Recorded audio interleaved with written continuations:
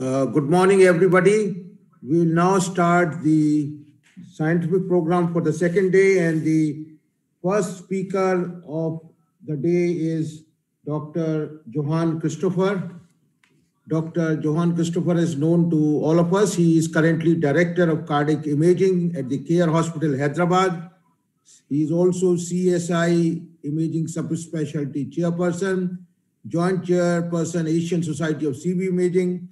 He has fellowship in cardiac imaging, Harvard Medical School, Boston, 2007, DNB Cardiology Coordinator at the Care Hospital, PI of the PGDCC Care Hospital, publication in several national and international journals, and he is invited faculty for conferences all over the world. I'll request Dr. Ashish Malhotra and Hiren Kumar to initiate the session. Morning, everybody. And today we have got Dr. Johaan Christopher for a very important session. As we all know, coronary calcium is now coming a long way, and we know that it is very useful in predicting that atherosclerosis has started in the artery. But what are the pitfalls? Because many times there is a high calcium score but no obstructive lesions, and many times there is a low calcium score and a severely obstructive lesion. So how to use it in our clinical practice? Dr. Johaan will enlighten us. Dr. Johaan, please. Morning, respected chairpersons and my senior colleagues. Today I'll be talking to you about coronary calcium scoring, its nuances. So we've all had the pleasure of looking at prognosis through various methods in the last 100 years. And the first among all was whether 1 or 2 or 3 vessels were involved angiographically, whether the LAD was involved or not, and whether the patient clinically had heart failure and therefore would have a poor prognosis, or would have a high blood pressure and would therefore have a poor prognosis. So we have come a long way from there, and we have the clinical score which we use commonly, the Framingham risk score. And by the input of very simple clinical inputs, we do get a number. And based on this number, we are able to prognosticate and also treat the patients. It was in 2009 that Dr. Philip Greenland and the Northwestern University came up with this algorithm of calcium scoring that could be fitted into the conventional clinical scoring. And you can see in this 64-year-old patient who had only a 4.7% risk based on his clinical profile, moved into an intermediate category once we input his calcium score of 175. So it has the potential of moving a patient from different categories, low to high, high to low, and low to intermediate, and therefore fine-tunes the way that we look at patients and their prognosis and their treatment protocols. So calcium scoring basically is atherosclerosis and is exclusively in atherosclerotic arteries. It does not happen in any other disease. It is obviously more frequent in advanced lesions and in older age. However, the calcium score, the percentage of stenosis and vulnerable plaque is non-linear. And this is something that we need to understand. We started off with the EBCTs, which were stationary scanners, and now we have moved to the multi-slice CT scanners with a very high temporal resolution and very good spatial resolution. What is important is we have moved from a very high radiation to a radiation of about 0.5 millisievert in scanners if the body weight is ideal, and about 1 millisievert if the person is obese. So radiation no longer seems to be a major problem in subjecting these patients to a calcium score.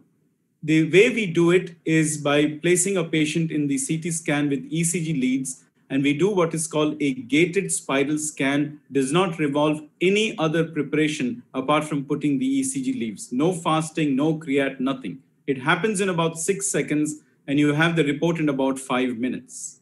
Now, there are multiple calcium scoring methods, the Agatston, the volume, and the density score, but we stick to the Agatston score because of its widespread availability and easy inter-individual read.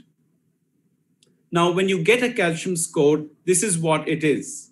You have a score on the left, and then you tell us whether there is a plaque or not. The risk of heart disease calculated, and the risk of an MI obviously is known. So we have 5 data sets of 0, 1 to 10, 11 to 100, 101 to 400, and more than 400. At the 101 to 400, this is a point wherein generally as cardiologists, we refer these patients for a functional testing, either a nuclear scan or a dobutamine or an MR scan.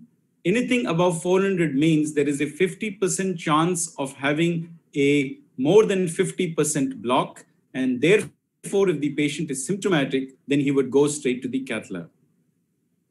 Now, this is a 55-year-old gentleman. He's a non-diabetic, non-hypertensive, non-smoker, some family history of heart disease. We did his calcium score, and this was the report. It was 0. We looked at the coronaries thereafter on CT, and this is where we inject contrast. And except for a myocardial bridge that you can see, the coronaries are squeaky clean. This is a lady who's 65 years, diabetic, hypertensive, with tobacco use, and she had a calcium score of 1,609. And then when we did the CT, we found multiple focal calcified lesions in all the 3 vessels. This brings me back to another question which is commonly asked as what is the number of calcium beyond which we need to stop?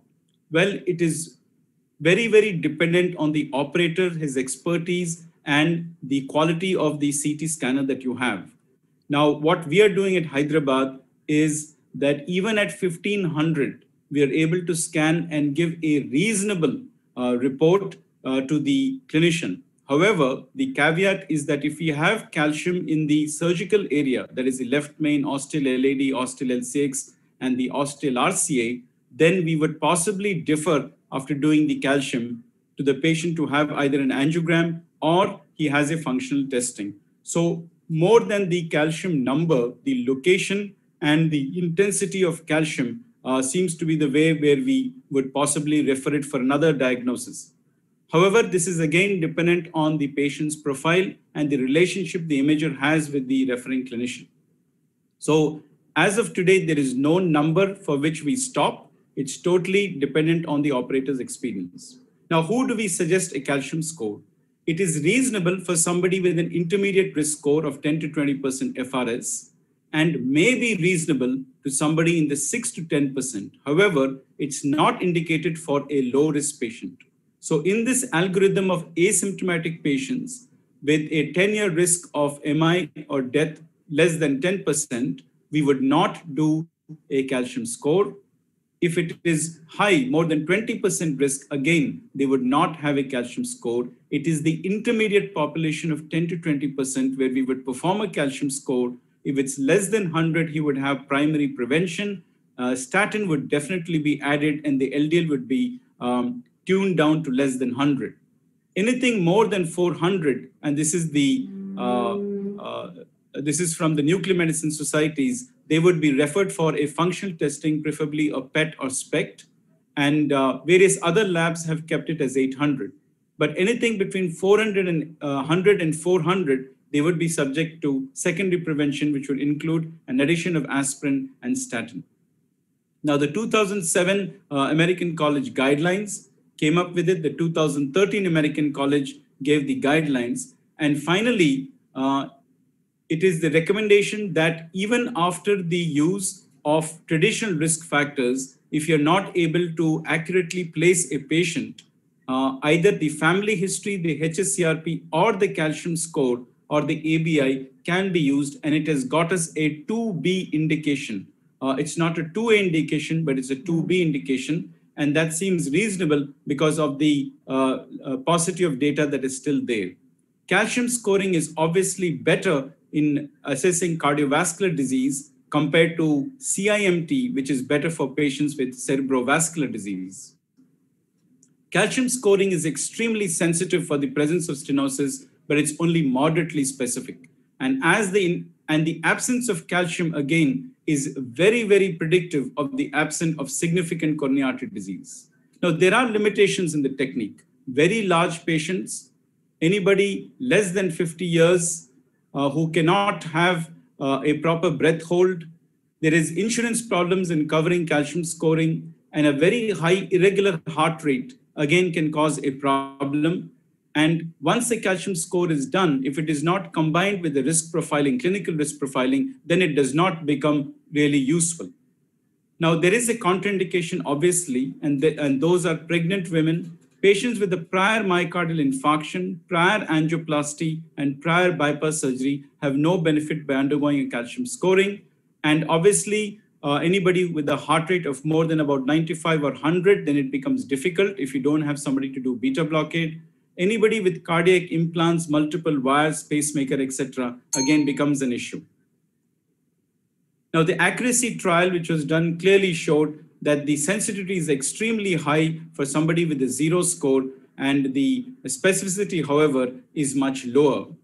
When you look at ethnicity, certain populations like the white have a higher predictive value with the calcium score compared to the black, but whatever it is, calcium score at any ethnicity, at any sex, can determine and help us prognosticate patients with cardiovascular disease. In asymptomatic patients, you can see there's a quartile range of calcium scoring with regard to the relative risk of an MI. Compared to 100 versus more than 1,000, you can see there is a huge step up in the relative risk. In the same realm of Framingham risk score of 10 to 20%, we can divide patients into 3 tertiles depending on the calcium score of less than 100 compared to a calcium score of more than 400. And the NEGM a couple of years ago again showed us that if you have a calcium score of more than 300, and this is the number that we are using right now, the risk of coronary events are extremely high compared to if you had a score of 0. Similarly here is that if you have a score of more than 377 in another study, the risk of coronary artery disease and lesions are extremely high. Now, whether statins can actually reverse this or can change the prognosis, we do not know. There is no clear evidence as of now if we use only a calcium score for the risk profiling of a patient.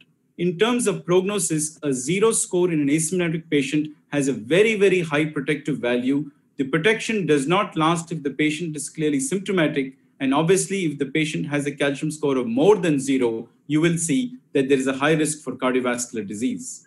Now, again, just to show you that in a patient with an FRS less than 10, there is a high predominance of calcium less than 400, while the predominance of calcium more than 400 is very high if the FRS goes to more than 10. In the same FRS score, you can see that with a low FRS patient, you are able to divide these patients into 3 groups depending on the calcium score. So it helps in fine-tuning patients within the same score. In the emergency room, things are a little different, and the calcium score does not seem to afford a protection. Even if you have a calcium score of 0, there is a high incidence of cardiovascular events simply because these patients have a high incidence of non-calcified plaques. In another study, when you're trying to look for cardiovascular disease, if you have a calcium score in addition to assessment of peripheral vascular disease and a diabetic nephropathy, the chance of you missing a significant lesion is very, very low. Dr. Christopher, please summarize. Yes, sir. When we look at a warranty of a calcium score of 0, you can clearly see if you're non-diabetic, you have almost a 15-year free interval of cardiovascular disease. However, diabetics have a less than 5-year incidence of heart disease. So that means the warranty is only about 5 years. There is no role for repeat calcium score testing because of the radiation involved and because statin use itself increases calcium score. However, the presence of calcium helps in the compliance of patients, and more importantly, in the Eisner study, clearly showed that the downstream testing is much less if you use a calcium score, and you actually get a better, lower heart disease risk without increasing downstream costs and downstream testing. And the present technology here is to use AI in calcium scores that even if you don't have a gated scan that many small centers would not have, you could still get a very good calcium score using AI. And this is some work done from our American partners. I will end my talk by saying, by talking about Dr. Daniel Berman's recommendation that the recommendation by major professional organizations in cardiology that coronary calcium score be measured is likely to have as great an impact on saving lives as the recommendation that cholesterol be measured and controlled. Thank you very much for your patient listening.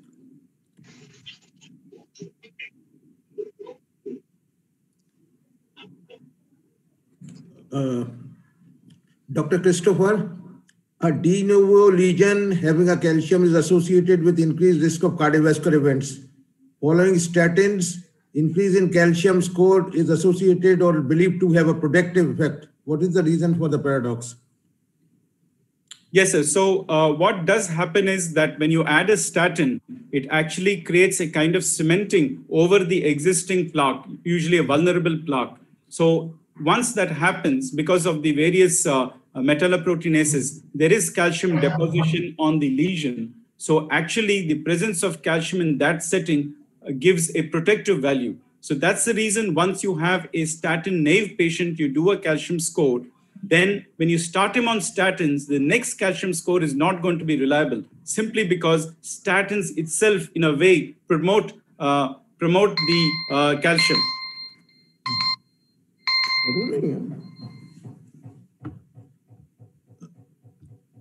Any other comments from the chairpersons? Otherwise, we move on to the next session.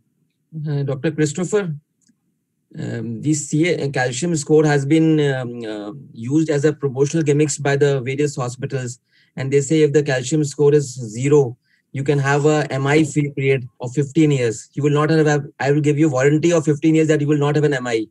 How correct is it?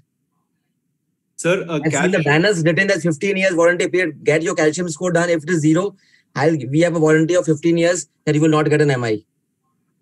Yes, sir. So obviously, so the calcium score cannot be used in isolation. It has to be used by a clinician with the traditional risk factor profiling.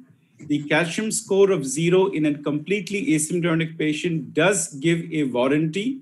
And the data, as I just showed you, in a non-diabetic is around 15 years, provided it is integrated with the risk factor profiling of the patient in an intermediate patient. So these are all the caveats that have to be used. In a diabetic patient, this does not hold good. The warranty is less than 4 years, provided you have not used it in a high-risk patient. You have used it only in an intermediate risk patient. So I think it is very important that the calcium score is used alongside a traditional calculator, either the MESA calculator or the FRS or any one of the clinical calculators that we use, and then only a risk profiling done, not used in isolation. That's the message. Okay. Good morning. We finished this session and we now move on. I just had one query. Good morning, sir. Yeah. Now that Dr. Christopher, now that statins are being used just like an over-the-counter formulation, like even people who don't go to doctors, who don't go to physicians, and they get their lipids checked themselves, and they take statins without getting advices from physicians. So in that case, how would you counter this when you yourself saying that statins are going to make calcium scores unreliable? So how is it going to make a difference? Yes, sir. So it's very important that at least the first scan is done in a statin naive patient. And that will give us the true estimate of atherosclerosis burden. However, if you're able to integrate the statin use and the traditional risk and the calcium score, I think a reasonable estimate can be found by the treating clinician. It's not perfect, as you said, because many people are on statin. Many patients with a 0 or 10 score coming up with a score of 400 by the next year. And when we look at this prescription, there's a whole lot of statins and doses that are being used. So I think all this has to be looked into before you give the final sort of warranty, so to speak. With this, we conclude this session. We pass on to the next session. And our next speaker is Dr. A. George Koshy. He's a senior consultant cardiologist at the Cosmopolitan Hospital, Thiruvanathapuram, honorary cardiologist to the Governor of Kerala, former professor and head of cardiology at the Government Medical College, Thiruvananthapuram, former director, Kerala Heart Foundation, and former president of the Kerala chapter CSI, ICCIA, and Interventional Council of Kerala, and has several publications. I request the chairpersons, Dr. Vani Gopal and Suresh Kaul, to chair this session. Thank you, Dr. Manoria. I think when we come to the debate between the oral anticoagulants and the newer oral anticoagulants, the last bastion, as we say, has been the mechanical prosthetic valves and the mitral stenosis. Even they have removed the mitral regurgitation from this group. So let us see what is happening in this particular field in valvular AF, the so-called valvular AF, the role of direct acting oral anticoagulants. I would invite Dr. George Koshy to present this paper. Over to George Koshy, who is an excellent speaker, and let us listen to what he has to say. Dr. George Koshy, please.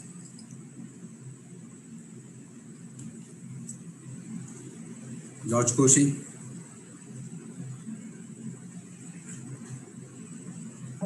So please unmute yourself. Good morning, sir. I would like to first thank Dr. P.C. Manoria for this kind invitation. I will be speaking on DOACs in valvular atrial fibrillation and what exactly is the emerging data. When you discuss DOACs in valvular heart disease, there are 5 scenarios. Number 1, mitral regurgitation, which is really a non-valvular AF. Number 2, aortic valve disease, which again is a non-valvular AF. The third will be a bioprosthetic mitral valve. Beyond 3 months, normally functioning, it is almost like a normal valve, so that it is also generally considered as a non-valvular AF. So finally, we are left with 2 entities, moderate to severe mitral stenosis and mechanical heart valve. And along with that, a bioprosthetic mitral valve in the initial 3 months. So these are the 3 conditions which are included in the category of valvular atrial fibrillation. And DOACs are ordinarily not recommended in these 3 situations, as per the conventional guideline. Number 1, mechanical prosthetic valve. Number 2, moderate to severe mitral stenosis. And number 3, mitral bioprosthetic valve in the initial 3 months. And that is what exactly the guideline tells, the ESC guideline as well as the ACC AHA guideline. What I am going to discuss is the current data of DOAC in these 3 situations. This is a parasternal short, long axis view of a patient with rheumatic mitral stenosis. Look at the stasis, the spontaneous echo contrast, and more chance for thrombus formation in mitral stenosis. In comparison to MR, the thrombus tends to be larger. There is stasis of blood in the LA in MS. There's no stasis in mitral regurgitation. The mitral valve opens well in diastole, and the LA is washed clean in systole. The LA thrombus is confined to the left atrial appendage in more than 90% cases of MR. But it can be beyond the left atrial appendage in more than 50% cases of mitral stenosis. So MS is different from MR. We should clearly understand that. The spontaneous echo contrast you get only in MS, you never get in MR. And moreover, greater fibrosis and damage to the left atrial wall in MS compared to MR. This is important with a non-rheumatic etiology. With rheumatic etiology, it may not be correct. And if you look at the recurrence of embolic events, very high in MS, 15 to 40 per 100 patient years. And another important point, thrombus formation occurs in both mechanical heart valve and rheumatic MS, but the mechanism is different. In mechanical heart valve, it is the artificial surface that matters. Mechanical heart valve has more thrombogenicity. There's no stasis if the patient is in sinus rhythm. It is the artificial surface, and that is why multiple factors may be involved in the thrombogenesis. And vitamin K antagonists act at different sites. We know it acts at least 7 to 8 sites. Warfarin. And it is more effective. And what is the INR recommended with vitamin K antagonist in a mechanical heart valve? At least 3. Whereas rheumatic is, what is the mechanism? It is not the artificial surface. It is actually stasis. Stasis. So the native valve and mechanism is stasis. And look at the INR. The INR recommended is only 2 to 3. It is not 3. So probably in rheumatic MS, the NOAC may be effective, unlike what we observed in a mechanical heart valve. And if you look at the time and therapeutic with vitamin K antagonists, we know it is very disappointing. This is the data, JAPI, the Indian data. More than 3,000 patients. People with the INR below 2 was actually more than 75%, indicating that most of the people do not have proper anticoagulation with vitamin K antagonists. And if you take those in the therapeutic range, it is only around 20%. Now, what is the outcome of DOAC in patients with mitral stenosis? Interesting article came in 2019, South Korean article. 7,357 patients. native valve mitral stenosis with anticoagulation, not a randomized trial. It is not possible. So it is basically propensity score matching. Reasonably good.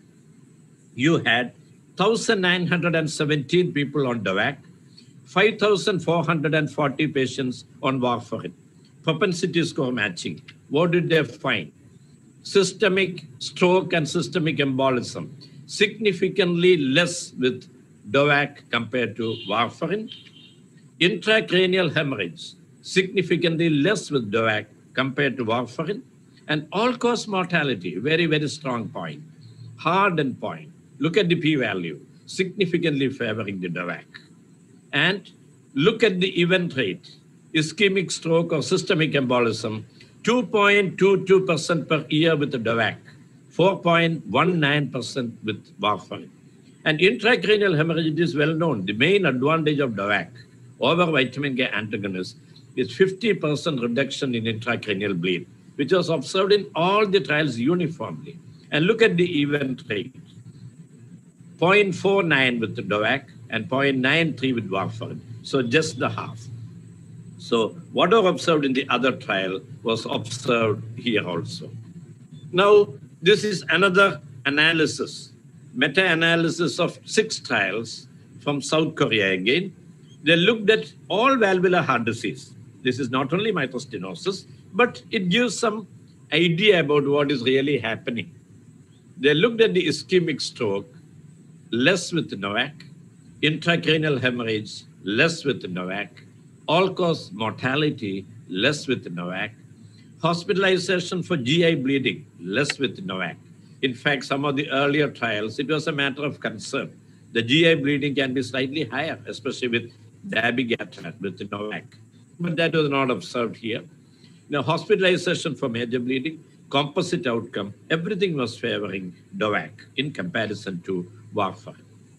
This is, again, another analysis which came in 2019, comparison of the new oral anticoagulants and warfarin in patients with atrial fibrillation and valvular heart disease, a systematic review and meta-analysis. Again, various studies, the number of patients, ultimately you find stroke and systemic embolism reduced by 22% with a significant confidence interval. Intracranial hemorrhage, that had been the consistent observation with all DOAC till date. And look at that value again, 49%. Again, all trials have shown 50% reduction in intracranial bleeding with the DOAC compared to vitamin K antagonist with a significant confidence interval, 0.33 to 0.79. So DOACs in patients with mitral stenosis and atrial fibrillation, this is the editorial comment. This is time for a randomized clinical trial. And in fact, 1 or 2 small trials have already been initiated. And I think India should take the lead because we are having the maximum number of people with rheumatic mitral stenosis. And something on the bioprosthetic valve. We know that beyond 3 months, bioprosthetic valve is almost like a native valve. But many of the trials have excluded people with bioprosthetic valve so that we don't have a very firm data. Subgroup analysis have shown some 30%, 30 patients or 32 patients in each group. So this is a large trial, the RIVER trial, very recently published, 2020, rivaroxaban in patients with atrial fibrillation and bioprosthetic mitral valve. The inclusion criteria, more than 18 years of age with atrial flutter or atrial fibrillation. The point is, bioprosthetic mitral valve, receiving your planned use of oral anticoagulant for thromboembolism prophylaxis, actually more than 48 hours after mitral valve surgery. 18% of the patients were between 48 hours and 3 months. 18% of the patients. Altogether, 105 patients, 1,005 patients, 500 in each group. And this was the observation. When you look at the primary outcome, the mean time to death, major adverse cardiac events, major bleeding was favoring DOAC. The secondary outcome, cardiovascular mortality or thromboembolic event, 3.4% with the DOAC, whereas 5.1% with warfarin. Now, the most important thing, any stroke Look at the value, 0.6% with the DOAC and 2.4% with warfarin.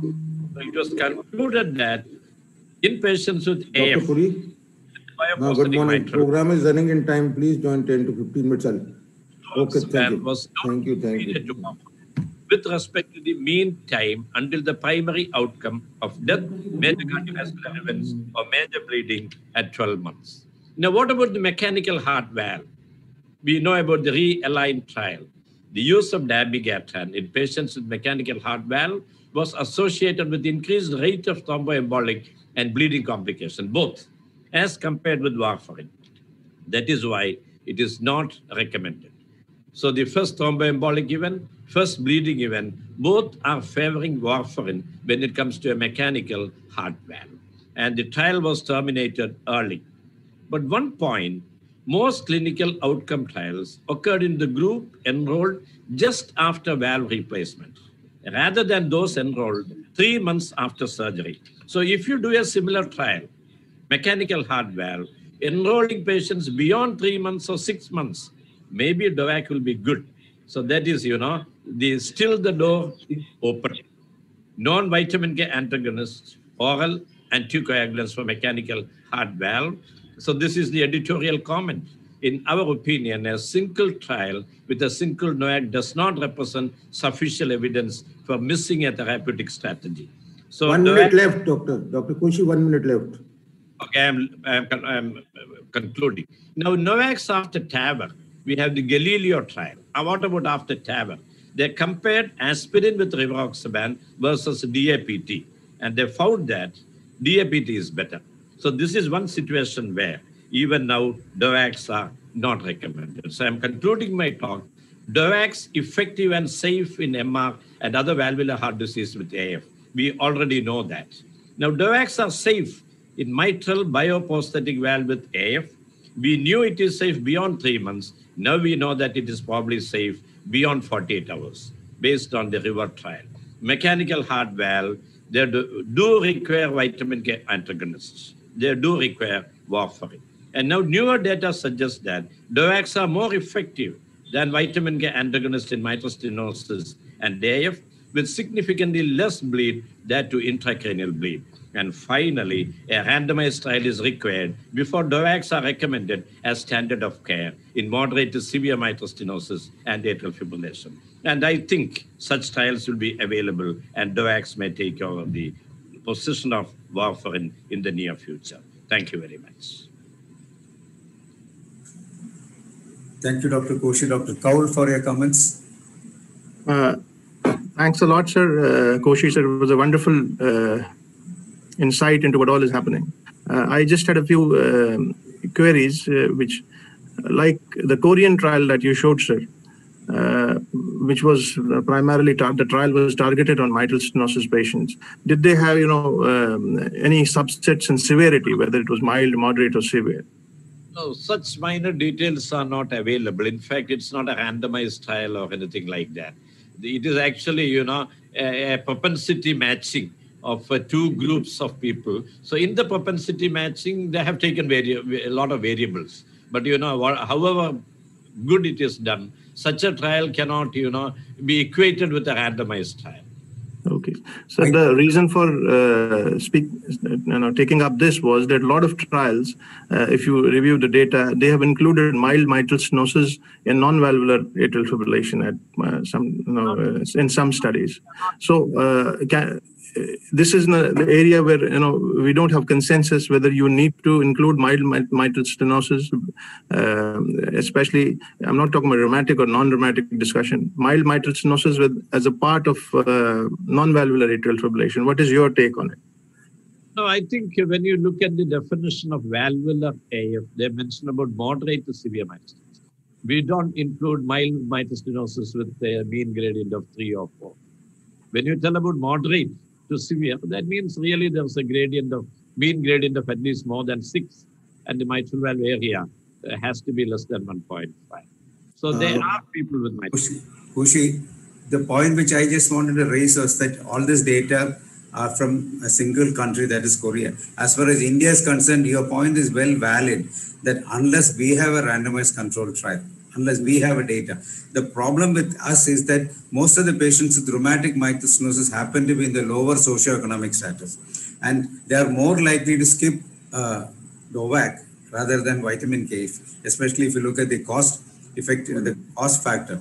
So I think that we need more data from India before we say that in mitral stenosis at least the DOACs can replace vitamin K antagonists. You have already emphasized that point, but I think it needs a more emphasis. I think with this, we move on to the next session. And the next session is a very interesting debate. And the speakers for the next session are Dr. Mangesh Tiwaskar and Dr. Vijay Panikar. Dr. Mangesh Tiwaskar, all of us know, is a consultant physician and diabetologist, Shilpa Medical Research Center, Mumbai, Honorary Secretary, National API, ICP, PRF, on editor board of JAPI and several other journals, governing body West Zone representative, ACP, guest editor, Insulite Journal, World Journal of Anemia, and has delivered over 1,000 lectures. Our next debater is Dr. Vijay Panikar, who is also a renowned diabetologist and honorary consultant at the Leelavati Hospital, ex-professor of medicine, Somaiya Medical College, Mumbai, ex-vice president, RSSDDI, past chairman, RSSDDI, Maharashtra, organizing chairman, RSDDI, National Conference, Mumbai, 2021, 20 publications and several chapters, pioneering work in triple drug therapy and low-dose pioglitazone 7.5, and has authored RSDDI guidelines in hospital management of diabetes. The time allotted to each speaker is 10 minutes and 2 minutes for rebuttal after both the speakers have spoken. Over to chairpersons, Dr. Sabu and Dr. Sur, to conduct the session. Good morning, everyone. Thanks, Dr. Manoria, sir, for giving me this opportunity.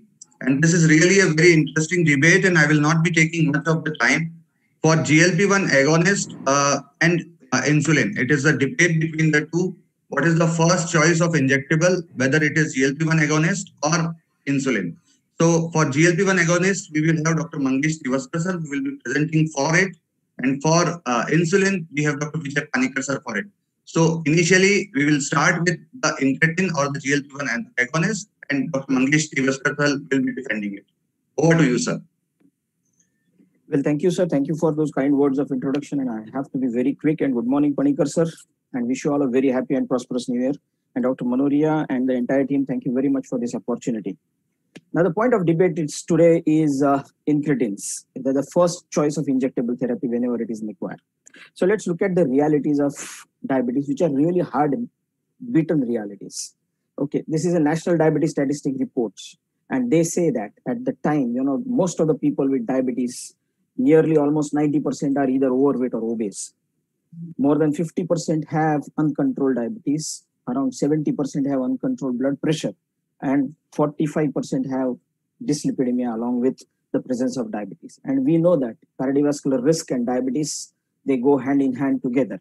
And there are so many factors which actually interact along with diabetes to give you these cardiovascular complications related to diabetes. So diabetes increases the risk of every possible vascular related outcome, no matter it could be a heart attack, a peripheral vascular disease, a retinopathy, a stroke, nephropathy, peripheral vascular disease, or neuropathy. And this is the pivotal slide, which is very important. Now, if you really look at the slide, the complications which are present at the time of diagnosis, look at nearly 40% people, they have either some kind of an established atherosclerotic cardiovascular disease or the high risk of developing an atherosclerotic cardiovascular disease, or they do have some kind of a renal involvement. And we also know that if there is a presence of renal involvement, the cardiovascular event and the all-cause mortality significantly goes high as the eGFR starts deteriorating from normal towards the end-stage renal disease. So why GLP-1, the receptor agonist here? Now, we have to understand that in a current scenario, we need to start looking beyond the just glycemic controls. And we need to also look at the cardiovascular, the renal, the weight management, and most importantly, we need to address that very important point, which is a current growing concept of time below the range, which addresses hypoglycemia. And this was what the Diffranzo has published in 2009 at Chicago ADA. And this was, San Francisco ADA. And when he talked about omnious octet, and look at the place of GLP-1 receptor agonists in the omnious octet of Diffranzo causing diabetes. And you will see that almost 5 or 6 areas are fairly well addressed by the use of GLP-1 receptor agonist. And they do have got a beautiful history. They are, the research work is, as long as insulin. Now we are approaching the centenary of insulin invention. So are also we are approaching the centenary of GLP-1 invention and the research. Now, out of all these GLP and the incretin-based therapies, now the drugs in the blue are the GLP-1 receptor agonists that are currently available. Now there are few which are available also in India, and these are the different GLP-1 combinations which we have available. Now here, exenatide, lexisinatide, liraglutide are available in India. Even we do have a dulaglutide once in a day, which is available in India. And now also a combination with the basal insulins are also available in India. There are few which are awaited to be getting approval in use of India. And why they are getting popularity globally is basically because apart from the glycemic benefits, they offer you huge amount of pleiotropic benefits. No matter it could be a cardiovascular protection, no matter it could be a weight reduction, no matter it could be a salvaging of the beta cell deterioration, it improves the beta cell proliferation, it reduces down the beta cell apoptosis. It also causes suppression of the the alpha cell overactivity, causing increase in the glucagon suppression. And also it has been demonstrated to have improvement in the insulin sensitivity at the adiposity level. But the most important point to understand is this, that these GLPs, they offer all these pleiotropic benefits in the pharmacological dosages, or what we call it as a supraphysiological dosages. And that is the reason why DPP4s, which give you the physiological GLP-1 inhibition, agonism, probably do not have all those pleiotropic benefits in comparison to the GLP-1 receptor agonists. So what is the significance of this GLP-1 receptor agonist in the current diabetes management? And I don't have to go into the details about it. Most of you are aware about the various areas that it addresses. We have already discussed about it. As far as glycemic efficacy is concerned, you will see that whether it is a short-acting GLP-1 receptor agonist or the long-acting GLP-1 RA, as far as glycemic efficacy and weight reduction is concerned, both offer almost beautifully well. But glycemic efficacy, probably the short-acting GLP-1 agonist address little better than the long-acting GLP-1 receptor agonist. Now, we all know that the basic diurnal variation of the blood glucose is one of the, I would say, the indicators of the diabetes control. Now, here you will see that the moment the patient receives GLP-1 infusion, you can see that it technically becomes as normal as it has been depicted on this cartoon. Now, it also restores the beta cell function. Now, this is always a debate which is there, whether it addresses the beta cell function. Now, this is, look at, this is the normal one. This is what happens in diabetes. But the moment there is a GLP-1 receptor, and this is liraglutide, which has been infused continuously, look at the restoration of the beta cells. And that's exactly what was shown in an in vitro petri dish trial, where this beta cell mass was exposed to the GLP-1, and you can clearly see that it preserves the beta cell mass. It also improves the beta cell proliferation in vivo, and it also reduces down the beta cell apoptosis as that is visible on this slide. Now, one of the commonest pathognomic feature of diabetes is the abating of the first phase response, and where probably you can clearly see that the exenatide or a GLP-1 receptor infusion, actually gives you back that improved first phase response of insulin, which is usually absent in most of the type 2 diabetic patients. Now, as far as the atherosclerotic vascular disease and GLP-1 receptor are concerned, any trial you pick up, right from leader to rewind or pioneer, you will see that most of the trials will show you the benefits. But in this, leader, sustain, harmony outcomes and rewind outcomes had given us the signals of superiority as far as the cardiovascular outcome advantages are concerned. The major adverse cardiac events also favor the use of GLP-1 agonists in comparison to the rest of the glucose lowering therapies. Now, these are the details. I'm not going to go into the details about this. This is leader. This is sustain, where you can clearly see the Kaplan-Meier getting separated, and it separates right from the 8 to 10 weeks of the initiation. So very early benefits that you start getting. Rewind also similar way. And the beautiful thing that the GLP-1 receptor agonists have is something called as a plaque stabilization. Either it works by reducing the inflammation, or it improves, it shifts actually the M1 environment to technically a vasculoprotective M2 environment. It reduces down the vascular smooth muscle proliferation. It also stabilizes the foam cells and reducing down the plaque rupture, and it stabilizes the plaque. This is very important and has been proved in the LEADER as well as the REWIND trial. Now, as far as the kidney protection is concerned, we all know that the subgroup analysis of LEADER has shown that liraglutide is better over the placebo therapy in either the reduction in the eGFR or the macroalbuminuria or the new appearance of a macroalbuminuria or the creatinine doubling time or the need for the renal replacement therapy. Similar was the data which was there for sustained CVOT. Similar was there in REWIND CVOT renal subgroup analysis. So if you really put and summarize the GLP-1 receptor agonist benefits, if you really look at the lower three ones, liraglutide, dulaglutide, and semaglutide, you can see that the major cardiovascular events, they go down significantly, and also simultaneously they offer the significant renal protection. Now quickly coming to the 2 minutes left, Dr. Tiwaskar. Yes, I'm going to finish within 2 minutes, sir. Okay. You can clearly see that if you really take the GLP-1 receptor agonist all together, it will definitely suggest towards the benefits as far as the HbA1c lowering towards the insulin. And same has been proved with semaglutide showing a most beautiful and a robust HbA1c reduction. And that's the reason why in AWARD 7, it has been shown that in a CKD established patients, it reduces down and protects kidney very well. This is a ADA poster which was presented, and you can see that the individuals on 2AD are more likely to achieve the targets with GLP-1 in comparison with OADs and NADs. So what the guidelines say, finally, this was ADA 2020. This is what exactly has, for the first time, people have started talking about whenever there is a patient who is high risk for atherosclerotic cardiovascular disease, CKD or heart failure, start using or start exploring the possibility of either SGLTs or GLP-1 receptor agonists. And the reason for this is basically all the advantages that we have.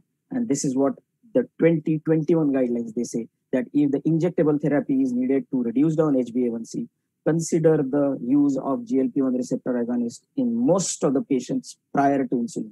I think that was a very bold statement. So the concept of type 2 diabetes management, which was initially just a glycemia based, focusing on HbA1c fasting and a prandial, now we have to look beyond glycemic control for lesser hypoglycemia, lesser weight gain or no weight gain or weight improvement, and the cardiovascular renal protection. I believe this glycemic composite is beautifully addressed with GLP-1. So to my choice, maybe possibly that GLP-1 should be a first choice of the injectable when it comes to the choice of the therapy. Thank you very much. Thank you, Tiwaskar sir, for beautifully defending the GLP-1 receptor agonist for their glucose lowering effect and the pleiotropic benefits. Now, let us invite Dr. Vijay Panikar sir for defending basal insulin. Sir, over to you. Spoken, Mangesh. Can you see my slide, sir? Yes, sir. Please. Yes, sir. Yes. Sir, good morning. Good morning. Good morning. Very well spoken. Good data presented. But let us look at one minute. The realities. Yes. Insulin is more effective in lowering HbA1c than any other anti-diabetic drug. And no question about it. So that is one aspect. I won't go much into the detail. Now, intensification, if you see, compared to basal insulin, Mangesh showed some slides. But look at this. Over the quarter, the GLP-1 slowly loses its efficacy. But you look at the basal insulin, consistently good HbA1c reduction. So when is the first injectable really given in type 2 diabetes? Now the guidelines say you start from the beginning. But what is the ground reality? It starts with monotherapy, dual therapy, multiple therapy. And by the time you talk of injectable, it is 10 years down the line. And look at this. There is a clinical inertia. And this is ground reality. Guidelines say yes, but ground reality, by the time you talk of injectable, it's almost 10 years of therapy. And what has Yeb and his colleagues found? That initially you do get a good HbA1c lowering with GLP-1, but it fails to sustain. And the major effect is that the beta cells keep dying. The progression of the disease, and C-peptide is a major predictor. So in other words, A1C lowering effect of liraglutide was maintained for 1 year only. in patients with sufficient beta cell function, arguing for its use early in the natural. So that's why it should be given very early. It can't be given 10 years down the line. It's useless. Now, GLP should be given early. What's the benefit?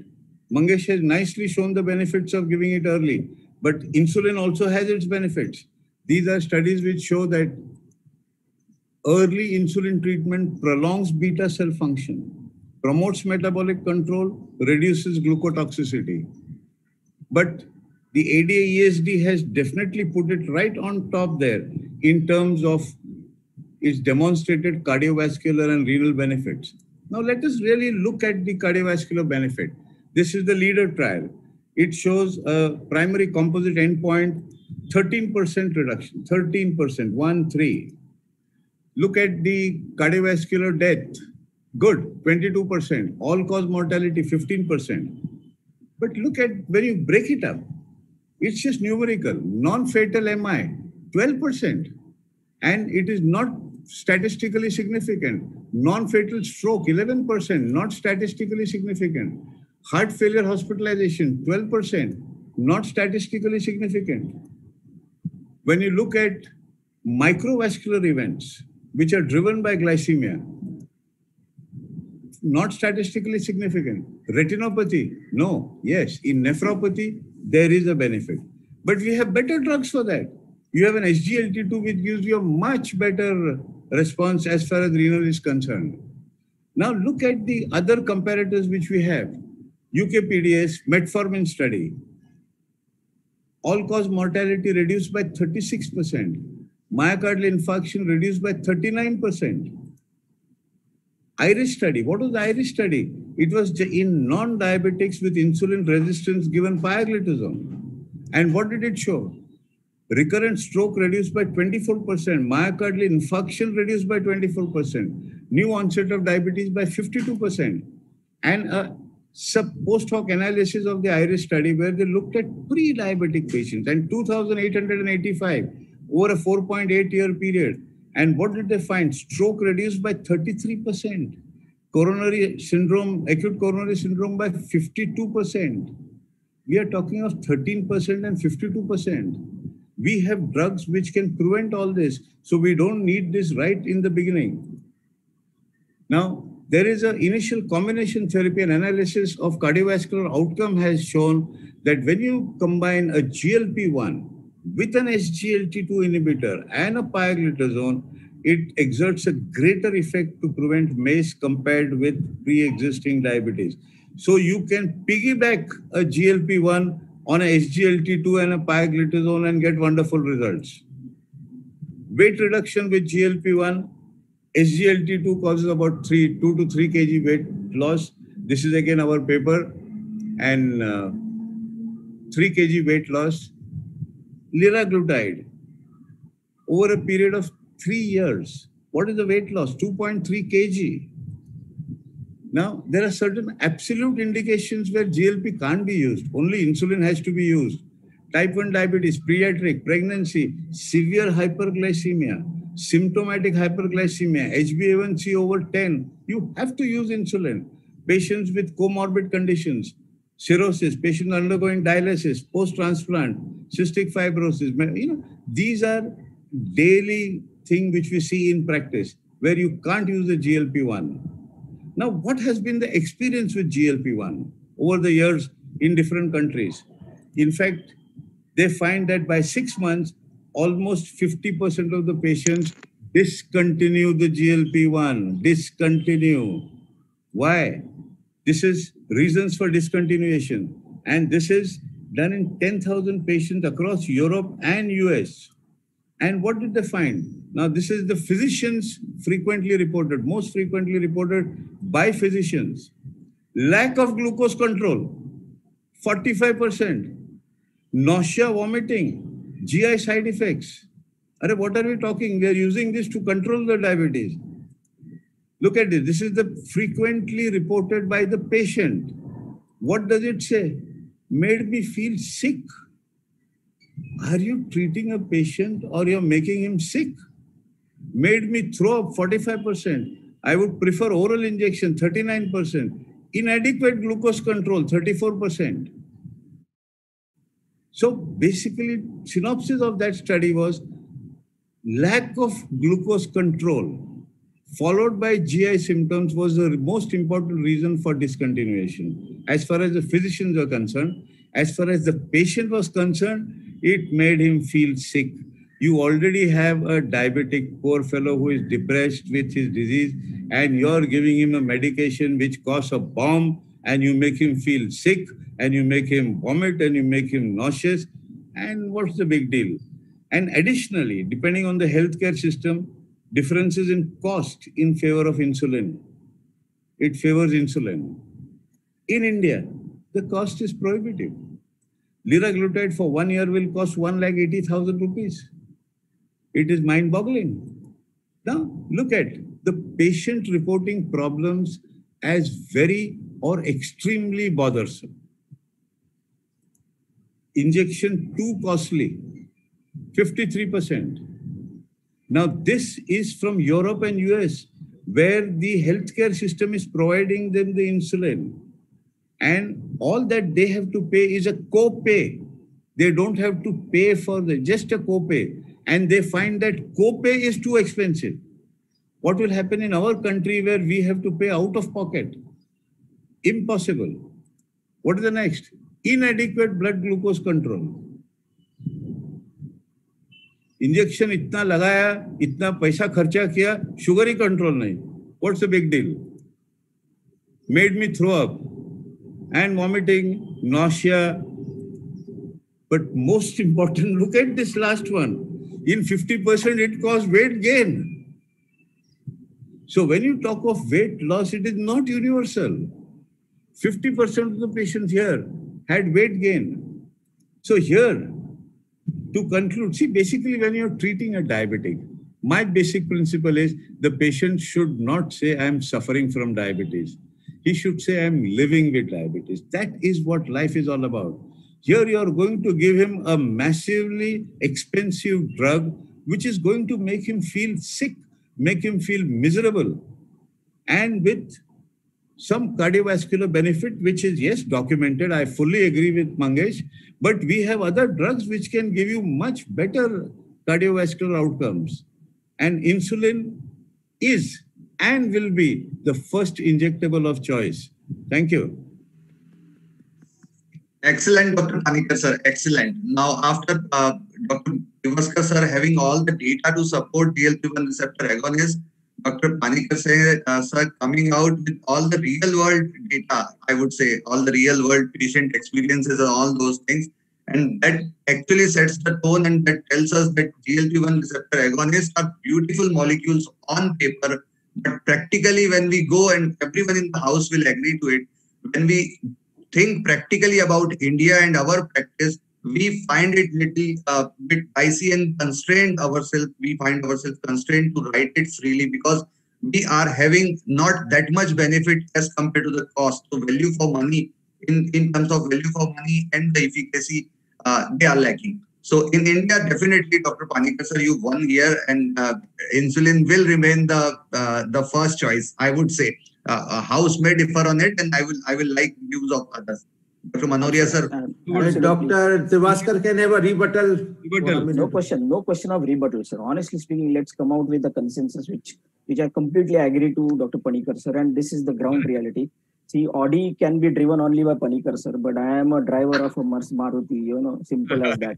So, so not all can afford. And let's have a ground reality and the fact which is established over years that when nothing works, the only drug to come to your rescue is insulin. So, and that is the reason why, GLP-1s have not become popular. And as sir has really pointed out beautifully well, as far as my practice is concerned, and I'm more than sure about Panikar sir's practice is concerned, we have hardly patients which we can count on fingers those who are on with, in spite of the suggestions and all that. And as Panikar sir has genuinely suggested that we do have got better oral drugs, more safer drugs, more cost-effective drugs to treat the same problems more effectively and probably in a better way in comparison to the GLP-1 receptor. Maybe that these are beautiful drugs.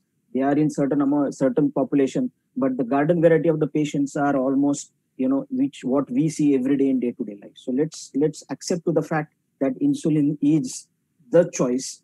It is the best possible choice whenever it comes to the choosing between, any other injectables which are available. So, Panikar sir. Thank you, Mangesh. I think you have really summed it up very well. But let me tell you, GLP-1 is a good drug. Yes, they do have, and especially oral semaglutide coming may have some probably say patients who can tolerate and who can afford. And when the oral GLP-1 comes, semaglutide, things may change. And maybe in the next debate, I would speak for GLP-1. Yes.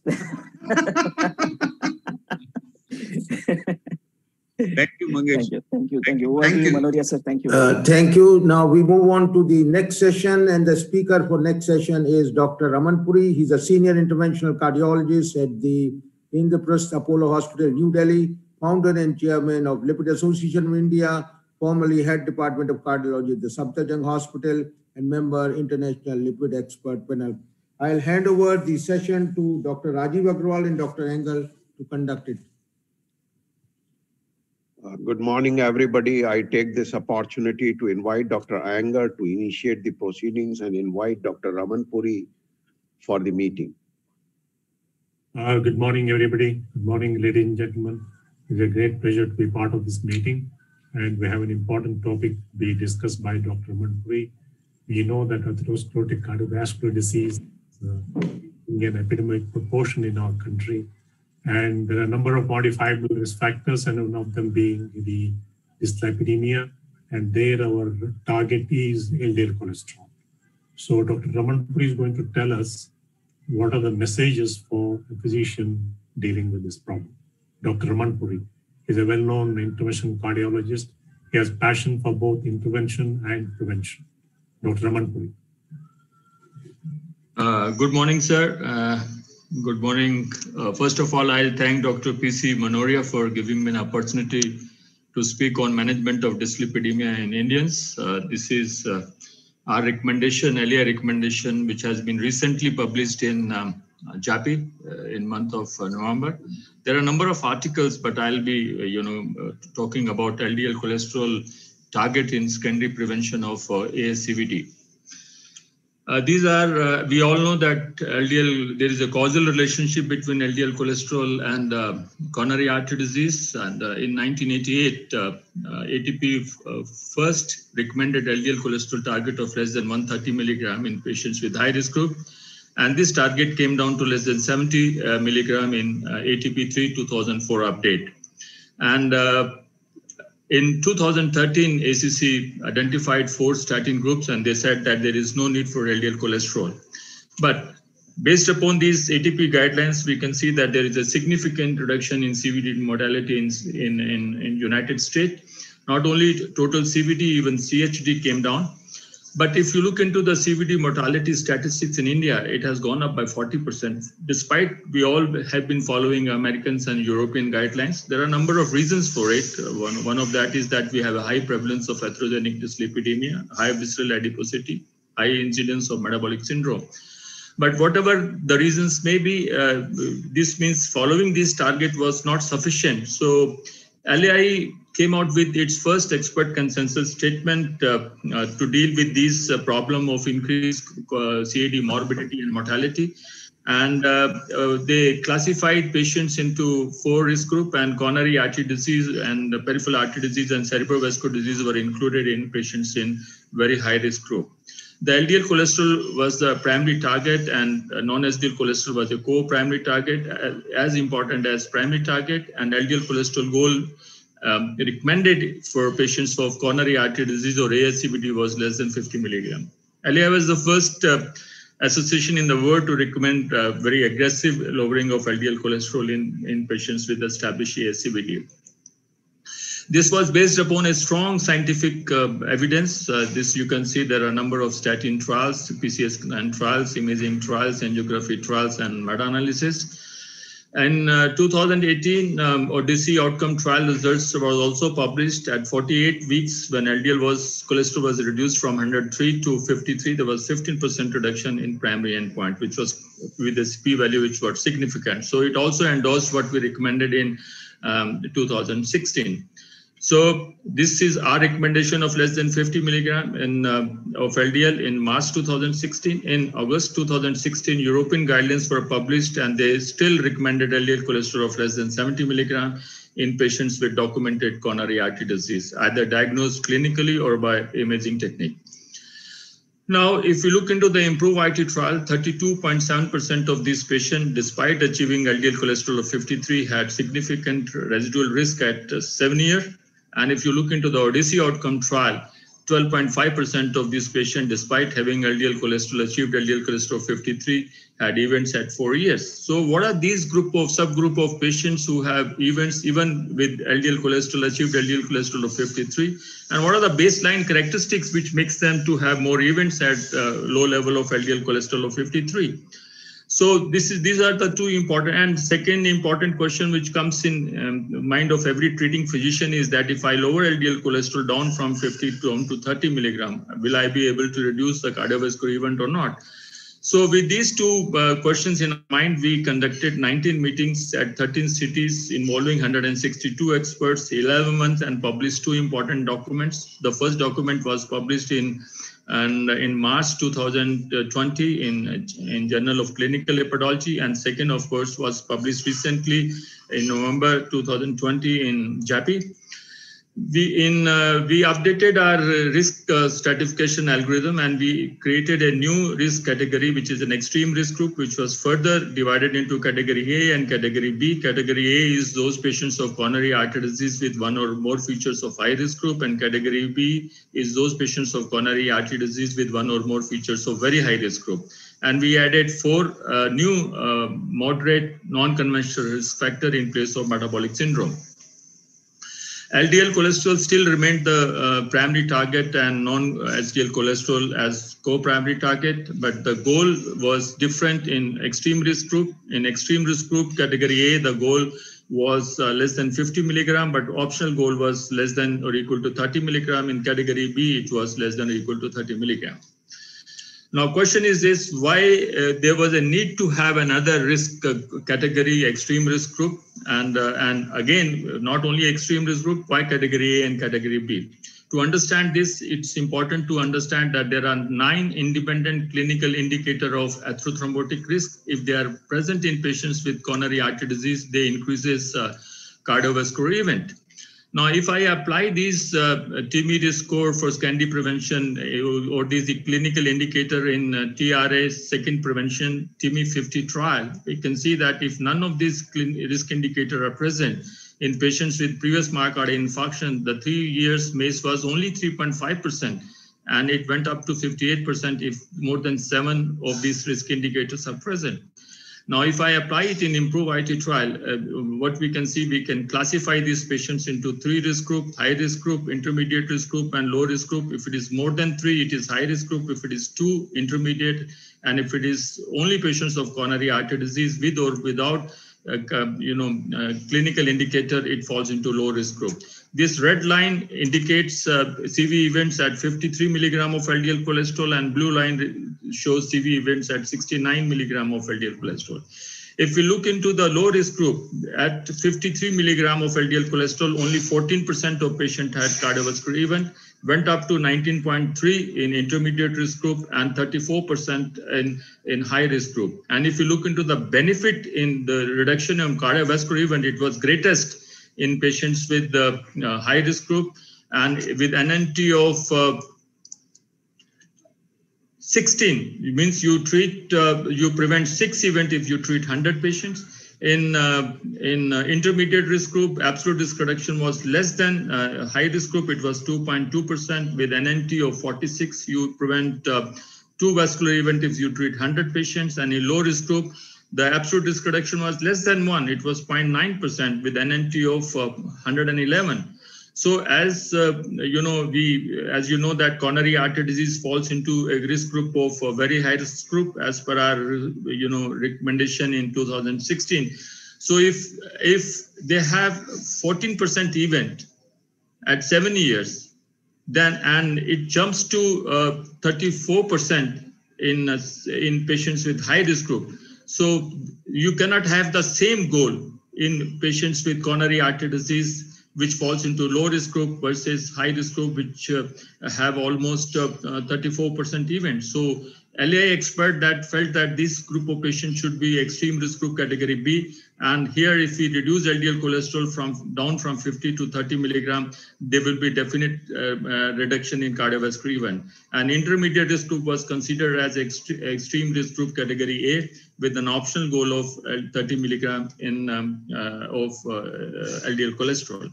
Now, if we look into Odyssey outcome trial and compare disease in 3 vascular bed versus 2 vascular bed, we can see that in 3 vascular bed at achieved LDL cholesterol of 53, 26% of these patients had events. And in 2 vascular bed, 20% of these patients had event at 53 milligram of LDL cholesterol. And in patients with coronary artery disease, only 8.6% patient had cardiovascular event at LDL cholesterol of 53. So at 53 milligram of LDL cholesterol, those patients who have 3 vascular bed almost have 3 times more events as compared to patients with coronary artery disease. And with 2 vascular bed, it's about 2 times more as compared to patients with coronary artery disease. If you look into the NNT was least 8 in patients with 3 vascular bed, and there was almost 13% absolute risk reduction. You can see that how widely these 2 lines are separated. And this benefit was very less when it came down to patients with coronary artery disease. So if these patients of coronary artery disease are in group of very high risk group, then 3 vascular bed group patients falls into an extreme risk group category B, and the 2 vascular bed patients falls into an extreme group category A. So we have now strong evidence that there was an additional need for additional ASCVD risk group and category A and B, because all patients of coronary artery disease cannot be placed in one group, and there cannot be a same goal of 50 milligram in patients of coronary artery disease in all these groups. Now, coming to the justification of LDL less than 30 milligram, this again has a very strong scientific evidence. First, most important is Fourier trial results here, in which we can see that when LDL cholesterol was reduced from 93 to median of 30 milligram, there was 15% reduction in primary endpoint and about 20% reduction in secondary endpoint. Even meta-analysis of statin trial, non-statin trials, and Fourier trials, post-hoc analysis and post-hoc analysis of IMPROVE-IT trial, and post-hoc analysis of Odyssey outcome trial. All these trials shows that there is lowering LDL cholesterol down to less than 30 milligram from 70 milligram shows a significant reduction in cardiovascular event. If you look into the all-cause death according to achieved LDL cholesterol in Odyssey outcome trial, you can see that there is a minimum mortality when the LDL cholesterol achieved was 30 milligram. Below that, the confidential limit was quite wide, and it was difficult to interpret that how much is the benefit. So we can see that 30 here again, 30 number becomes important if you look into the all-cause mortality. If you look into the patients with double loss of function PCSK9 mutations, you can see that most of these patients have LDL less than 20 milligram. And despite having LDL less than 20 milligram, these subjects are absolutely healthy, fertile, and have a normal cognitive functions. Now, if you look into the imaging trial in pravastatin trial, reversal trial, with the mean LDL cholesterol achieved of 110, there was 2.7% increase in total atheroma volume, and it came down to 0.4% when LDL was reduced to 79 milligram with 80 milligram of atorvastatin. In GLAVGO trial, you can see that from 93 to 30 milligram, there was a significant 0.95% reduction in percent atheroma volume. So as far as safety margins are concerned, we all know that statin is a safe drug. We have experience of almost 3 decades, and so is ezetimibe. And now we have 5 years, long-term trial results of OSLER-1 study, which shows that there is a persistent 56% lowering of LDL cholesterol without any significant adverse effect. This clinical review has been sent to me by Dr. Rajiv Agarwal day before yesterday. This is published in Journal of European Heart Journal. That also shows that how low is safe, the frontier of very low, less than 30 milligram of LDL cholesterol. here it shows that by reducing LDL cholesterol down to less than 30 milligram, there is a coronary atherosclerotic plaque regression, and there is a statistically significant reduction in these major cardiovascular event. And there are potential adverse effects, they are thought of, but none of these, adverse effect has been seen significantly in the trials which we have the results so far, because in FOURIER trial, 2% of patients had LDL cholesterol of less than 10 milligram, and 7.5% of patients in Odyssey outcome trial had LDL cholesterol less than 15 milligram, and about 6% of patients in IMPROVE IT trial had LDL cholesterol 30 milligram. None of these trials have shown increase in onset of diabetes, a significant increase in hemorrhagic stroke and cataract. Dr. Puri, 1 minute left. Yes, sir. So I'll finish it in 1 minute. This is the treatment algorithm of patients of very high risk group and extreme risk group. And so thus we have strong evidence that if we reduce LDL cholesterol to less than 30 milligram, we can reduce cardiovascular even further from any basal LDL cholesterol level. And to conclude, all patients of CAD cannot be grouped in one category. Associated comorbidities increases future CVED events. Coronary artery disease patients should be regrouped and recategorized as recommended by LAI Expert Consensus 2020 and achieve respective LDL cholesterol and non-SDL cholesterol target. LDL cholesterol less than 30 milligram is safe and can be achieved by currently available lipid-lowering drug. PCSK9 inhibitor to be started if the LDL cholesterol target is not achieved despite maximum lipid-lowering drug. Strong emphasis on aggressive lifestyle intervention and control of all modifiable ASCVD risk factors. Thank you very much for your kind attention. So is there any question which needs to be answered? And I think Dr. Raman has done a wonderful job and taking us down to as low as 30, a new frontier, which has come from FOURIER. And another thing which I want to make out is that the target is not 30, target is less than 30. So if you achieve something like 25, 20, don't get upset, don't down titrate the drug, maintain it. So lipidology, we have targets which are not numbers, which are less than. So even if you say 30, I'll say the guideline recommend less than 30. Any value less than that is a wonderful achievement. Of course, it is very difficult to achieve in large number of patients, but those who are hyper responders to lipid lowering therapy do achieve these things. In Indian, by and large, having a low body mass index, we achieve more lowering of LDL in such patients. Dr. Iyengar, you want to add on anything? Nothing more. We'll take questions from the audience if there are any. Dr. Puri, statins have a great legacy effect. WASCOP trial takes statin for 5 years, enjoy the benefit for 25 years. Is there any data coming with PCSK9 inhibitors, particularly because they are so costly? Sir, only we have 5 years, results from Osler 1 study. After that, I have not come across any study more than 5 years of PCSK9 inhibitor so far. If anybody has an experience, we don't know. Only 5 years we have. Yeah, I think that's right. I can only guess. Basically, when you treat these patients with PCSK9 inhibitors, you bring down the LDL cholesterol, the plaque gets stabilized. It's likely that even if you stop PCSK9 with the stabilized plaque and other measures, probably there will be a legacy effect. But as such, there are no any so we move on to the next session. Thank you very much for the wonderful talk. I'll hand over the mic to